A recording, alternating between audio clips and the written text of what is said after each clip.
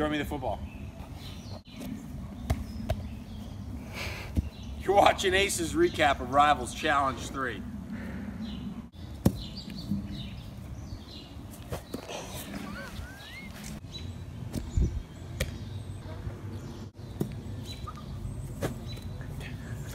How we doing?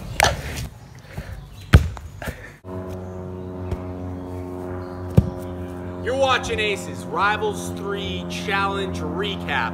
I'm Devin Walker, everybody's favorite.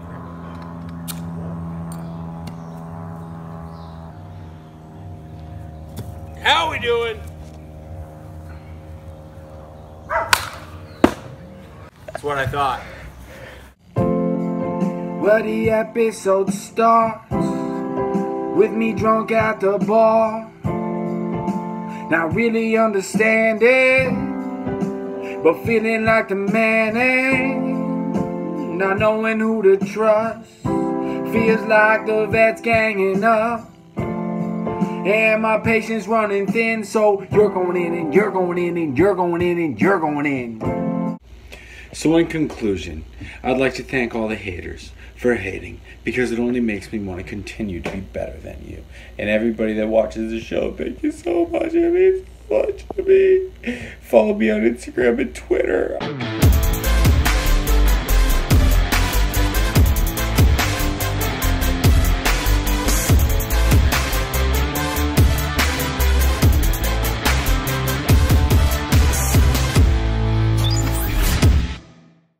Hey, what's up? Ace here for episode 7 recap of the challenge Rivals 3, and I am all decked out in my Johnny Bananas swag, banana swag, and I'm ready to take on this recap. Are you guys ready? My dog is currently climbing up my pants. Her other mom is gone and she's not liking it. No, she's not. So you'll hear a bunch of tip, tip, tap, and a tip, tap, tip, tip, toop, and that's her running around everywhere. But anyway, let's get right into it because I don't want to take forever today. Look at my banana hammock shirt. You gotta love it. Love my new bananas hat. You like it? Fresh to death, right? Yeah. You guys can get your own. Go down in the description. The link will be down there. RealJohnnyBananas.com. Get you some banana swag. New stuff everywhere. And it's great. I love it. Look at this shirt. It's a banana hammock. Okay, I'm so excited. Anyways, first I want to give a huge shout out to Devin from Are You The One for making that awesome intro for Rivals 3. Welcome to our show. I thought I liked you last episode. Not so sure about this one, but I'm gonna give you a pass this time. That doesn't mean I'm gonna go easier on you. It just means I'm gonna give you a pass because you decided to make me an intro. So you get an ace pass for good behavior, even though your behavior was very bad. Very, very bad in this episode. But thank you for making me an intro anyway. Guys, go follow him at all his social medias down below. You'll find the links down there. And let's get into the recap, shall we? Yes. Party at the club time. Party at the club time. Party, party, party, party. Party at the club. Party at the club. Party, party, party at the club. Party at the club. Party.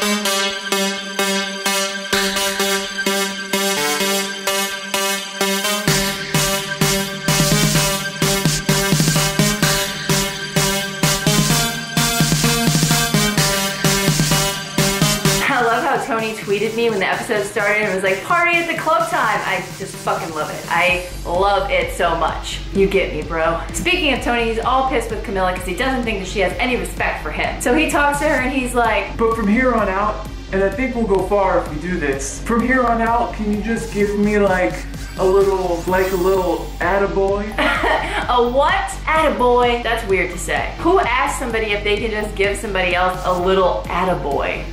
Anyway, Devin is wasted, and Cheyenne thinks that he just needs to shut the fuck up and try to blend in, okay? No! Never give up on love! Should have stopped like 4 drinks ago. But hey, I have that problem too. Corey and Shy are having a nice little conversation, but she can't pay attention to shit because Devin is being such a fucking asshole. He's running around with his zipper undone telling Corey he's on the chopping block. I don't think he knows what show he's on, and I think he thinks he's on Chopped Toddler Edition. Who's next on the chopping block? It's Devin. I'm just sitting back, just listening to this dude do this all night, and I'm getting tired of it. Meanwhile, Devin's walking around like, you're done, you're done, you're done, you're done, you're done, you're done, all of you are out. I think he thinks he's on Chopped, and he also thinks he's Oprah. You're gonna get a car, you're gonna get a car, you're gonna get a car, you're gonna get a car, you back there gets a car, everybody gets a car, a brand new car. Then he goes in on Kellyanne, and Jamie ain't having that shit. He gets up in his face. Devin, I know you think you're tough because you're from fucking Massachusetts, but you're not tough. This dude is all up in everybody's face. Everyone. Now he's on to Wes. Dude, I will never do you a favor. Never do you a favor. I think I missed the part where Wes asked him for a favor. So now Cheyenne is getting annoyed as shit because her partner just will not stop fucking with everybody. The next thing you know, Corey is running up on his ass to save the day. People pull them apart quickly, but Corey just wishes that he could have beat the shit out of this guy. Devin's lucky. If it wasn't about the money, Back at the house, Corey and Devin are outside, and Devin just keeps pushing him and poking him and pushing him and poking him, and Corey's gonna fucking crack. He starts to take off his goddamn shirt. anytime we want to do it, we can do it. I'm not afraid of you. Why are you antagonizing people? Because that's what I do. I antagonize. Put that on your dating profile, bro. What's up? I'm Devin from Are You The One, and I like to take long walks on the beach, throw a little beer pong, and antagonize people. Back inside the house, Tony is taking his shirt off and screaming every curse word fucking imaginable because he can't stand Camilla. Mother.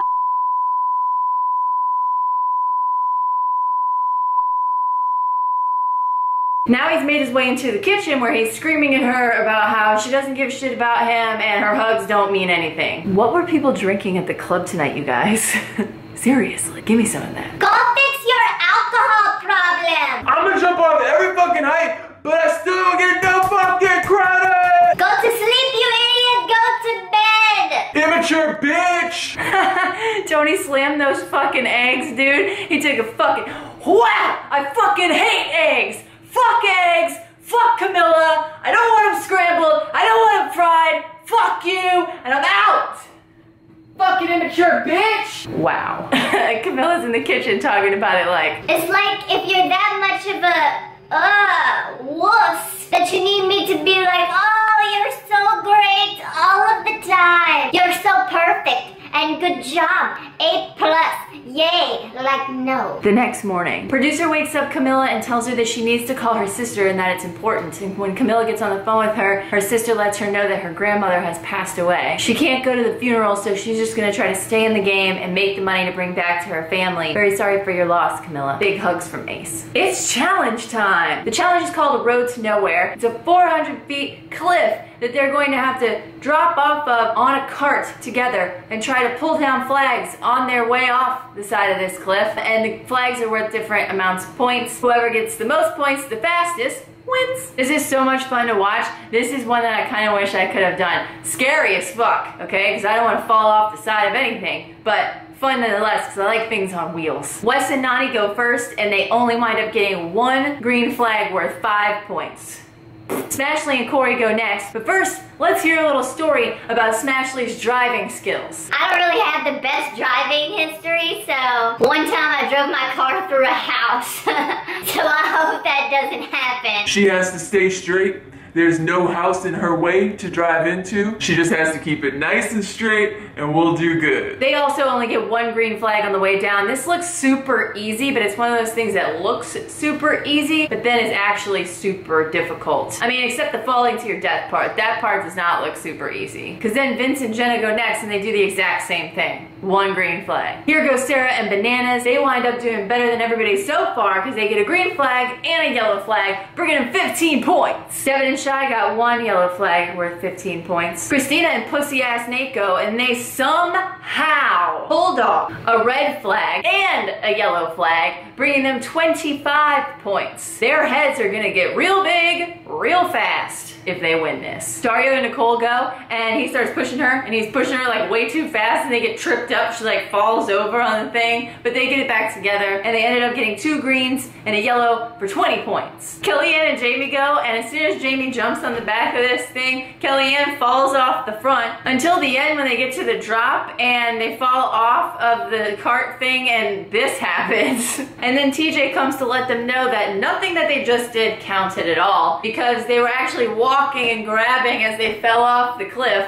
instead of staying on the cart, so that's not good. Nelson and Amanda go, and I thought they did good at first because Nelson grabbed a fucking red flag, but he didn't just grab the red flag, he grabbed the whole fucking pole with him, and you can't do that shit. So Moving on, Camilla's not really excited about the challenge or anything today because she's not excited with her partner, she's not excited about the news about her grandmother, she's not excited about the challenge. Tony, on the other hand, is stoked about it. I'm thinking money, money, money, money. I'm still not even blinking. Eyes wide open, set on the goal of grabbing this red one. And he gets it. He totally gets the red one. So good job, Tony. Money, money, money, money. Money. At the end of it all, I can't believe it. Pussy ass Nate and Christina pull this one off, and they are the winners of this challenge. And Kellyanne and Jamie are the losers. At the power couple dinner, I'm just thinking, how the hell are these two little nuggets gonna pull off being intimidating to anybody else in this house when they call people down and talk to them? It's like being scared of 5th graders. So they call down Tony and Camilla, and they want to let them know that because Camilla and Tony did not say anything about stealing their token coin key on the last challenge, that they're thinking about throwing them in. Tony and Camilla are not happy about it, but they're just like, you know what? If they throw us in, we're gonna make their lives a living hell when we come back. They call down Nelson and Amanda to see where their heads are at, and Nelson's basically telling them everything under the sun. They don't ever plan to throw them in, and if they were them, they would throw in one of the vets and keep everybody else, because that's what the vets are gonna do to them. So basically he's telling Nate and Christina not to pick him, to pick a vet and make a move. Afterwards, Camilla goes and sits down with Christina, and she's talking to her about how she's liked her since the last challenge, and she has her back, and she cries and she apologizes for stealing her coin token key on the last challenge on accident, and she tells her that she'll respect any decision that she makes in the jungle, but to be careful because people are going to tell her whatever they think she wants to hear, not to have to go into the elimination. Nomination time! Nate and Christina make their first pick, and it's Nelson and Amanda. And then on their second pick, they pick Devin and Cheyenne. So basically, they're going after their own people. Nobody is the one here, okay? And it's just hilarious to me. Now Amanda's standing in the front with TJ and everybody, and she's just talking a bunch of shit to them about how they should have picked Camilla and Tony, basically, because they fucked her over and they're just gonna fuck her over again. Jamie's standing up there and he's like, are you guys scared to go against us? If not, then just can you shut the fuck up? Okay? We don't need to hear all this bullshit. Welcome to the jungle! Yeah, it's time to pick skulls to see who is not the one. For reals. I'm sending so many Black Skull vibes to that box. Nelson and Amanda, I love you guys. Like, not really, but I can tolerate you. But I really want you to pick a Black Skull. You're not alone. And then it happens. Amanda totally picks the Black Skull, and I'm like, yeah! I wasn't quite that excited, but that's how I felt on the inside. So it's Amanda and Nelson versus Kellyanne and Jamie in this elimination round at the jungle, and I'm just pumped because I just know that Jamie and Kellyanne are gonna pull one out for me. Nani thinks that Cheyenne and Devin are very lucky. Cheyenne and Devin have like a lucky stick shoved up their ass or something. They're seriously escaping every jungle they've been put into. I just can't believe it. So this jungle doesn't look fun. It's called Chill Out. What you have to do is you gotta get in an ice bath with your partner, and you gotta sit there for a minute. Then you gotta get out, figure out this puzzle of blocks and circular discs, and you gotta make it to the top of the line with your masterpiece or whatever the fuck you want to call it. If you don't in those 2 minutes, then you gotta get back in the ice bath and freeze your balls off a little bit more for another minute, and then try again until somebody gets it and that team wins. But both teams are cold. I just want you guys to know that while I'm filming this, I'm talking to Devin and about the intro, and I'm gonna call him out because he says, does it all need to be in one shot, or can you edit a few short videos together? Because I'm not gonna do some lame bullshit ass intro like the other duds. I don't know if he meant dudes or duds, either way. Well, you go on with your badass self. You wouldn't want to be another dud. Another dud fucking around, doing dud-like things. Cracks me up. Kellyanne's super stoked for this jungle. I wanted to just be able to get physical with someone. We're not here because we're strategic. Damn it. I'm just gonna pee on myself and hope that helps. He's gonna pee on me and hope that helps. That's pretty much my plan. That's my plan too. So they all jump into the ice bath, and guess what, guys? Jamie is peeing already. Oh my god. They all get out after a minute and take a stab at the puzzle. It looks like Nelson and Amanda really have a good strategy going on, and they're building it up faster than Kellyanne and Jamie are at this point, but nobody gets it, and they all have to get back in the ice bath. I would do absolutely horrible in a bath of ice. I mean, I don't even like when the pool's too cold. Get out of here, I couldn't do it. I've missed you, Jenna. Speak more.